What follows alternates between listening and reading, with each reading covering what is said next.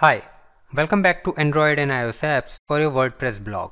So now that we have our index.html, our app.js and our controller.js in place, we can go ahead and start creating our application.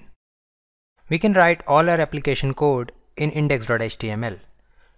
But this is good when we have an application that contains just one screen. But our application will be more than that. What we want to do is create an application that have multiple screens and the user can navigate between those screens using the navigation controls that we provide. For example, as soon as the application launches, user has a screen and that screen shows all the latest posts. Whenever a user taps on any of the post opens in detail on another screen. So you see what we are trying to do? Well, we are trying to navigate from one screen to another on a particular event. So we'll have to create those screens first and then we'll use our index.html as a placeholder for those screens. We'll load a particular screen inside our index.html as and when required. And whenever we need to load a different screen, we'll swap the screens in index.html. So how do we do that? First, let's just go ahead inside our www folder and create a new folder and call this as templates. Okay, templates is a folder that will contain the pieces of our UI that will inject in index.html on requirement. Okay, so our latest post screen will be a piece. Similarly, our post detail screen will also be a piece and we will swipe these pieces with each other as and when required. So let's just go ahead in index.html and create a few files. So first I'm gonna create a file and I'm gonna save it as menu.html. So this file will contain a menu that will help the user to navigate from one page to another. Second, I'll create another page and I'll call this as menu content.html.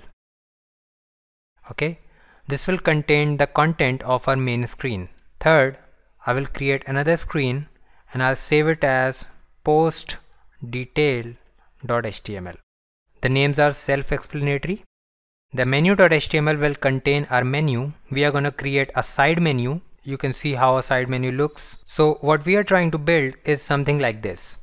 So we'll have a menu on the left and whenever we swipe to the right, our menu will show up. And whenever we swipe to the left, our main content will show up. So we have our menu.html for the menu, which is hidden on the left. The content on the screen, which gets shifted to the right whenever we open the menu, will be stored in menu content.html. Postdetail.html is another page which will contain the content of a particular post that we want to see in detail. Okay, so these are pretty much all the pages that we are going to create for now. Now let's go to our app.js file. All we need to do is create respective states so that we can navigate from one page to another. Okay, so what I'm going to do, I'm going to use the UI router which is provided by Angular UI and is included with Ionic. So we do not need to include UI router or Angular UI in our project. We have Ionic included right here. So we have access to the UI router. So what I'm going to do, I'm just going to type in some code here. I'm going to type in the config block of our module and this config block will be a function and it will take two parameters. The first parameter is state provider and the second parameter is URL router provider. Okay, and this will be a function. So what we are trying to do, we are trying to create some states. States will be the encapsulation of a particular screen. So for example, let's take menu.html. So menu.html will contain some UI and will also contain some backend code. So we'll encapsulate both the things, the UI and the backend code in a particular state and we will navigate to that state as and when required. Similarly, let's consider postdetails.html. That file will contain the UI code, the HTML code for that screen and also some backend JavaScript code will be required. So we'll encapsulate that HTML code and the JavaScript code and we'll bind it together and create a new state and we'll navigate to that state as and when required. So let's just go ahead and create states, and then you will know what we are trying to do. So let's use state provider, and we'll use the dot state method to create a new state. Okay, and now we are supposed to provide it the name of the state, which we'll call main, and along with it we are supposed to provide a number of properties. All these properties are passed as a JSON object. So I'm just gonna use curly braces, and within the curly braces I'm gonna specify the URL. Okay, so this will be the URL that we can see in the address bar, but in a mobile application this URL is not visible. Your application navigates to this URL whenever you want to activate this particular state. Okay, so the first parameter is the URL, and we have assigned it to main. The second parameter is a template URL. Okay, this will be the URL of the HTML file that we want to load whenever the user navigates to this particular state.